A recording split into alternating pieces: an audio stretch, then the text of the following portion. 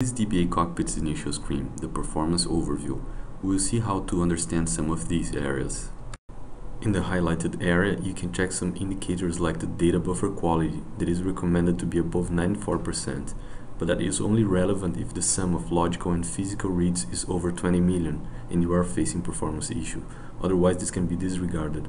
For other cases, when the metric is below 94%, increasing the buffer pool parameter dB cache size should help.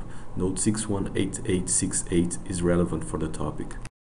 For this system, there is much more than 20 million reads, and you can see the quality is 99.7%, which is pretty good. You can scroll down the page to look the remaining information, like the shared pool quality, which will help you size in this specific memory area. Note 789011 is a good reference about the Oracle SGA. There is the instance efficiency as well. The indicators need to be close to 1 or 100%. You can see the parse time CPU per parse time elapsed is terrible in here, but this is because there is no repetition in the queries. On systems with high use of bind variables, this should be close to 100. Okay, so now let's open the Oracle session monitor. By default, this will only show the active sessions, so don't worry if you don't see any. Just scroll down to see all the sessions. You may use this in combination with SM66. The PID in SM66 is equivalent to the client process ID in the session monitor. In this case, most of the active sessions are the Oracle processes itself, so in the client process ID column you see the process name.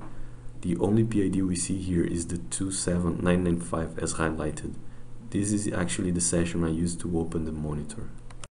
There is no activity in the system besides mine, so I'll just use the session to show you where to find the SQL statement's execution plan. Here you will see the whole SQL text and what is the access plan used to get the data from the table itself. This example is just accessing Oracle fixed views, so we're not able to open the table's information. By clicking on regular tables, you will be able to see the table's statistics and the indexes available. This will provide you with enough information so you can check whether the access plan is optimal. But SQL statement tuning is a very comprehensive topic that I will not talk about this time. Here you can see the whole execution plan. The actions farther right and farther up in this order are executed first. Okay, so now let's get back to the previous screen. The system event area is very important for finding the root cause of performance issues.